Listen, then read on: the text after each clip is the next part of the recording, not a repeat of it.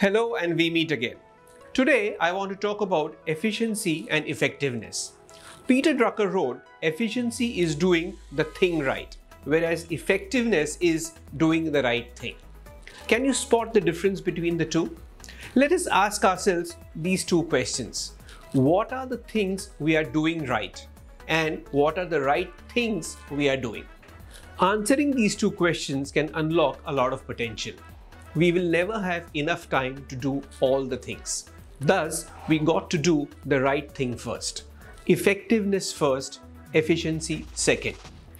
To support this, Peter Drucker again writes, there is nothing quite so useless in doing with great efficiency something that should not be done at all.